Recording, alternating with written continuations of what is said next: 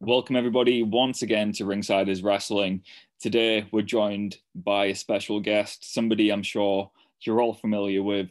He's wrestled for Ring of Honor, WWE. You've probably seen him recently in NXT, and more recently, Ring of Honor once again. We're joined today by Tyler Rust. Tyler, thank you for joining us. Hey, brother. How you got to watch Tyler part? Gotta be Taylor. Oh, yeah, it's Taylor, yeah. I was going to ask which one do you prefer going by? Because I know you've gone by both. We don't want to get sued now. You don't want to get sued. No, that is a very good point. And neither do we. So I can always deal without the lawsuits.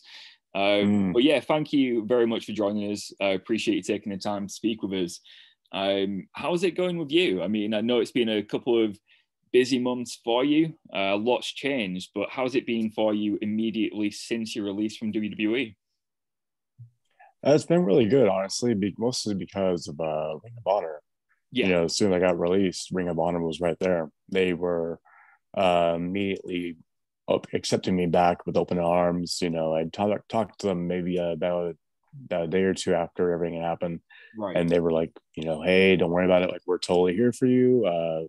We can talk, you know, contract negotiations, you know, in the early part of 2022. So it was no issue. The news of Ring of Honor obviously not having a certain future anymore has changed a lot of the wind in my sails. And we'll see kind of how, you know, the year 2022 goes for me now, I guess. Hopefully it's not the end of Ring of Honor, but if it is, then no, this last show at Final Battle will definitely be a good one at least. Yeah, we was talking to Kerry Silkin the other day, and he was saying the future is very unsure at the moment. I think I speak for us all when I say we'd rather it come back stronger than ever, but that's uncertain right now. If it is the end of an era at Final Battle, I'm sure it's going to be a great end of an era. Like, everybody's going to deliver on that card. Everyone's going to do what they can to make it memorable. Hopefully Ring of Honor does come back in 2022 stronger than ever. But until then, I mean, have you put out the feelers for anywhere else? Is there any other companies that are taking your interest right now? I mean, as long as I'm still wrestling, I'm, you know, interested in going wherever wrestling is good. And by that, I mean, like, the actual, you know, like mat wrestling. Because, you know, mat wrestling, the storytelling for it, it's not accepted everywhere. And I think places I found where it really was like over in Germany, for example, with WXW. When I was touring with them, they absolutely love that style over there. And it was a place that I found a real home for a while. Going forward here, I'll probably be doing a lot with New Japan and New Japan Strong. So that'll probably be the start of 2022. Will be me working a good relationship with them, and we'll see where it goes from there. Well, it's funny you should mention Germany, because before we came on the air, I was speaking to Ryan, and he actually said that he saw you in Germany at WXW. Oh. And he's a big fan of your work from that appearance. So yeah, my last show before the pandemic, I flew over to Germany. Probably shouldn't have in retrospect, but it was 16 karat gold, and you're in the Ambition tour. I know you've done you've done Ambition before, but two names that I came out of that thing, out of just the whole WXW experience, because I went for the full weekend, was Daniel Makabe and yourself, because that style really just like kind of, what do you think about like the crowd says nothing, it's all very silent. I saw like Ridgeway win with a head kick to the head, and then you have some amazing matches. It's just, it seems like it's you really enjoy it as well. You can see that you like really enjoy it, and you got a smile on your face doing it. So just wanted you to like touch on Ambition and kind of shoot style wrestling, and maybe how are you going to take that forward as well. Ambition was it's a really special tournament that they do, right? Because it's treated very differently even by the fans. Like, they treat it with a lot of respect when they go and watch it. That's why it's a much more silent atmosphere, not because they're bored, but they're very intent in what they're seeing. And it's very appreciative of all the work that's going on. And usually the guys are all in there. Mike Bailey is a terrific one as well. You know, every time he's in the Ambition tournaments, he puts on these incredible, more realistic shoot style matches, because he has an incredible background. You know, it was martial arts. The match I had, I remember it was me and Tyson Dux in that little tournament there you were at. That match, like, we never wrestled before, but we had a really awesome like 10, 12 minutes, just straight catch wrestling, little intensities. It was building up. So him and Ridgeway were my opponents in that tournament, I believe. And yeah, that second head kick Ridgeway gave me, man, he can throw his kicks pretty good. You know what I mean? Like he was right in there in the pocket. But great stuff. I love those tournaments. Macabre is a great guy. I met through those things as well. And he did really well in those ones. I think he actually won that last tournament. Yeah, he won with an Irish jersey on, so I was very happy with Yeah. that. And they I also had a Daisuke Ikeda and Ishikawa. I don't know if you caught that match, but that was probably one of the scariest matches I've ever watched. I was actually sitting with Tim Thatcher, and we were watching that match together up on the rafters, and they're just doing like the headbutts back and forth, right? And I'm just like, God dang, man. Like afterwards, I had asked, Ikeda, like, hey, Itai, does it hurt? And he was just like, every time. I'm like, oh, okay. Well, you two were both much older than me and more badass than I'll ever be. So, thank you for being here. It's one of those things, isn't it? When you see wrestlers headbutting each other so much, you think, well, if they're doing it that often, it can't hurt as much as you think it does. But then when you hear that it does every time, that's worrying. Like it makes me flinch even thinking about it. I can't even imagine what it's like to get headbutted by some of these guys. I think it would probably kill a normal man. So what's the hardest you've ever been struck? Who's the hardest striker? I know Ridgeway is a hard striker. He's hard as fuck, isn't he? Who's the hardest striker you've ever been in there with? It would be a guy that nobody really knows his name unless they were like followers of the independent wrestling scene before it kind of got big. His name was the Suicide Kid, Mikey Henderson. Right. So I was like 19, and this guy must have been in his late 20s at that point, and he was kind of done with wrestling almost. But we were from the same area, and so he liked me, and he wanted to work with me.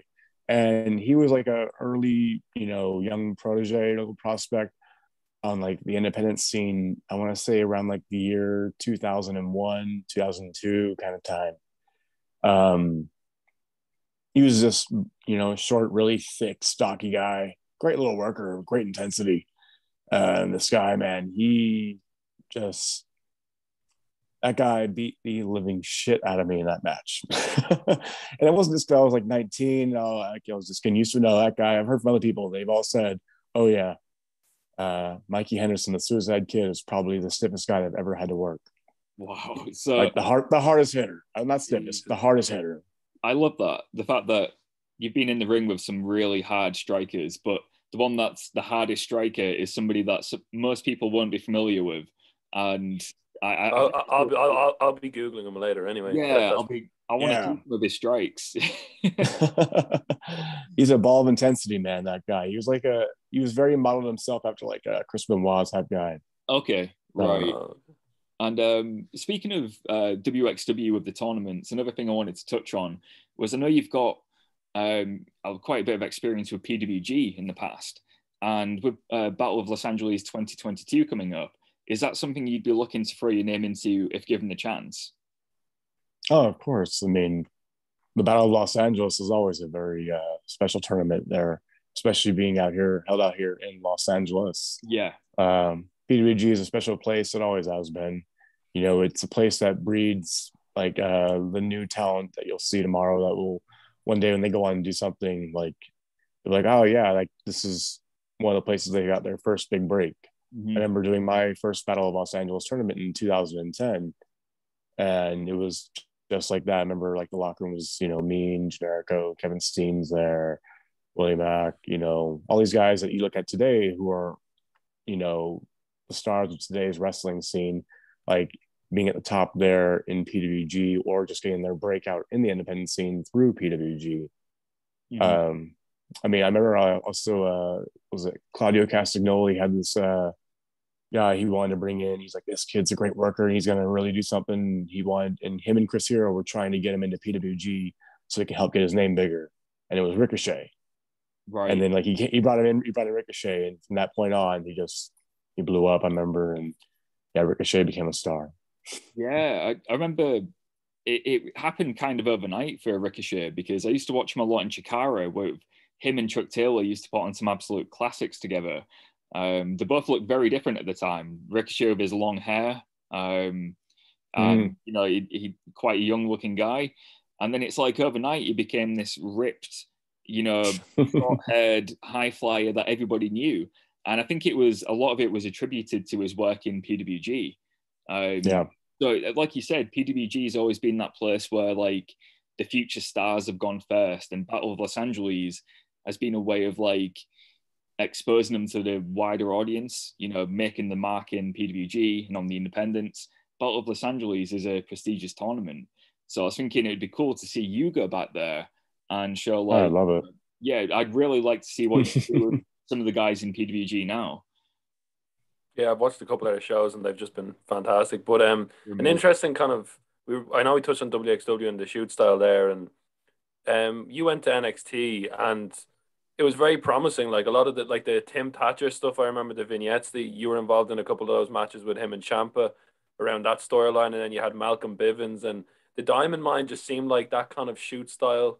Around time we had like Finn Balor and Kyle O'Reilly in that match where they like didn't leave the ring, and it was like a classic at Takeover, and they were like really putting work into this kind of shoot style that you see kind of elsewhere. That must have been very promising for you. And when did that kind of, you know, was there a switch that happened, or was it just kind of was there a creative, like the creative just kind of go away from that kind of harder style into what we see now? I'm not sure really what the change would be that happened. But as far as the Diamond Mine forming, you know, that was always originally the plan when I first came in.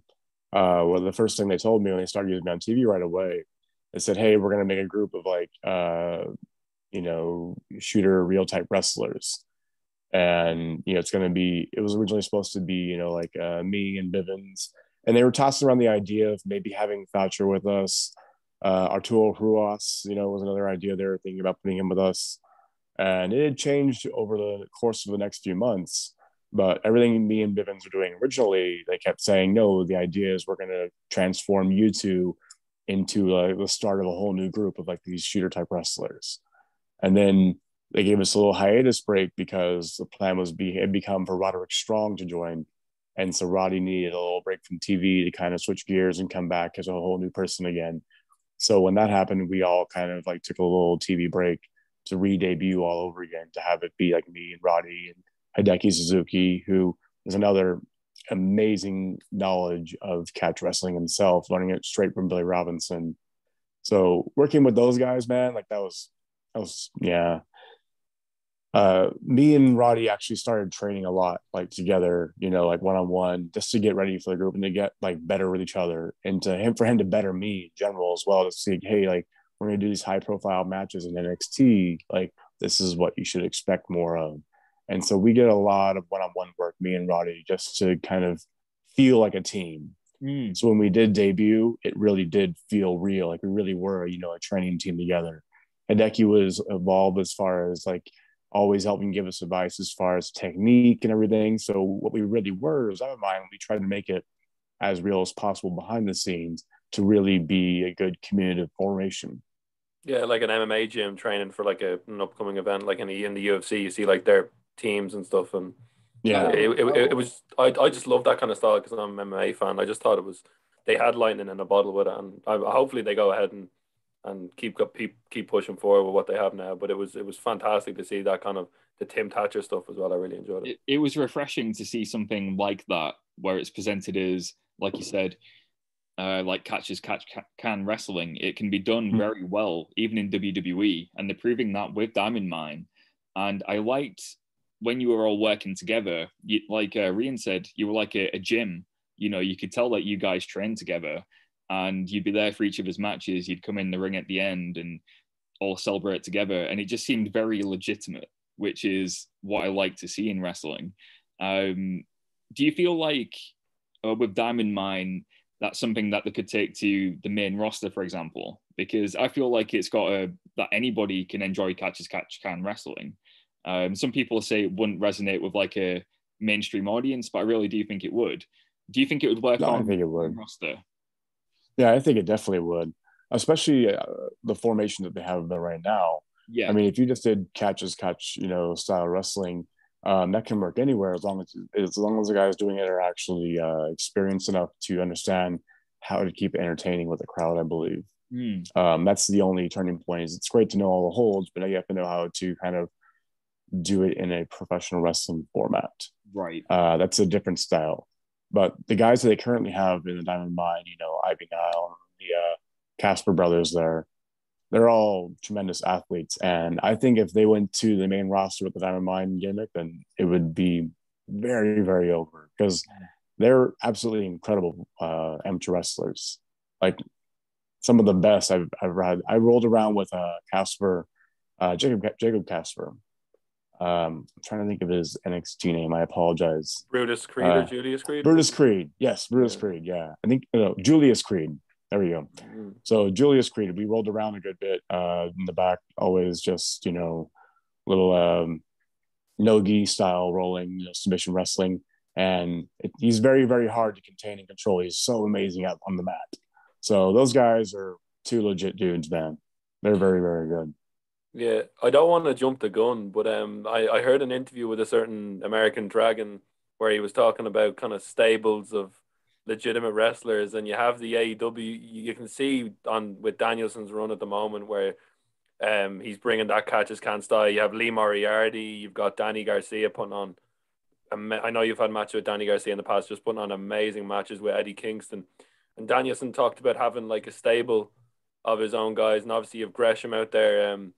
What's the kind of landscape in the kind of pure division outside Ring of Honor? Do you look at AEW, because I'm assuming you're a wrestling fan as well, and see all these names and just think dream matches in your head all the time, and stables? Even if Danielson is, I'd say you throw your name in the hat for that any day of the week if Danielson came looking for a stable of pure wrestlers. Oh, Danielson was so I was training a lot with TJ Perkins, Rocky Romero, Ricky Reyes, right? And they're doing the Sanoki Dojo style training. It's very different form of professional wrestling teaching.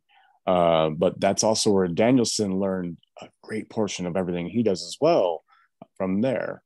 He learned, from the New Japan Dojo, the Inoki Dojo out there in Santa Monica. He did a lot of training over there as well. And so everything they were teaching me, TJ, Rocky, and Reyes, I was watching Danielson do that exact same techniques on like the top tier indie platforms. And it was incredible to see, okay, this is how it would work as you're laying it into an actual professional wrestling format into a match. He's doing the exact same moves. They're showing me the exact same techniques in some of like the most high profile indie matches at that time. We're talking like 2005, 6, 7, 2008.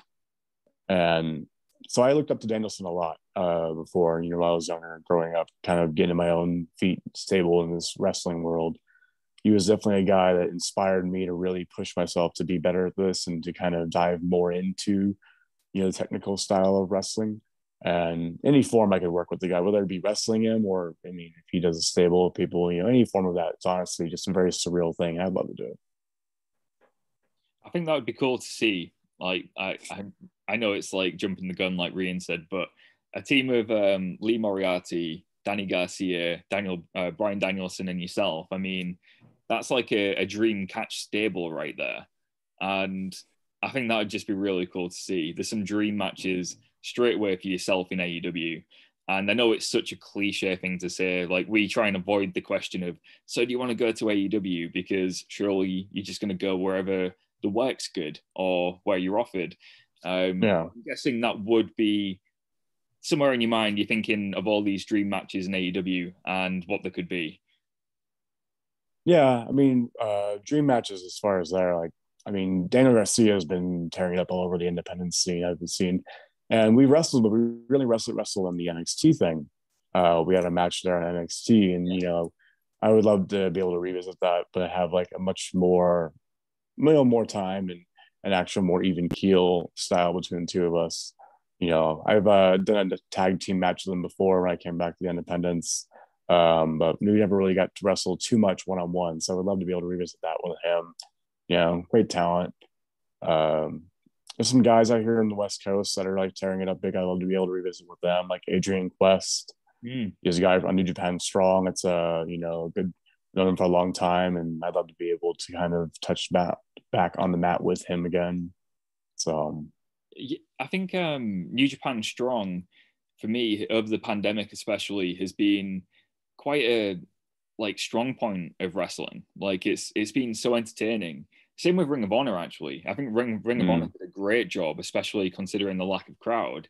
They did a great job of the reinventing the product and making it seem very legit sports based. And that's what New Japan Strong feels like as well. For someone like you who loves to catch wrestling, legit wrestling, what's your experience been like with New Japan Strong so far? When I first started doing the Strong tapings, we did them right before I got signed with WWE. And, there wasn't a whole lot of attention on them just yet, as far as like nobody really knew what we were even doing. It was kind of kept quiet the first few tapings, I think, actually, until they started airing on TV, just because it also was a pandemic time and we weren't sure like if this was going to work or how it was going to take off. After I got signed, it took off like really big. I was noticing all over because there wasn't a whole lot going on in the wrestling world. And this is Japan Pro Wrestling for one. And it's also, American guys getting more exposure on their mats. So those two combinations really, really blew it off big. Great additions like Tom Lawler and Fred Rosser, obviously, like, Brody King having great matches. They're bringing in New Japan guys like Kenta and stuff, and Jay White to come in and, help get us some more on with the actual Japanese style for New Japan. The way it took off while I was signed, it was incredible to see. So getting released and getting back with them now, it's, great to be able to come back and actually have something more to offer them. Before it was like, hey, like, I'm the guy that's a really good talent. I've got like a little name, but not a big one. Some people know who I am, some people don't. I don't know. But now at least it's like, hey, here's a guy that, I have a name now. I have something to offer you outside of just good wrestling talent and ability. Now I actually have some kind of value and, a little bit of status to be able to offer to New Japan Strong and make this thing even stronger. Pun not intended, but there it is. Yeah, Callum made a strong pun earlier, and then we got a.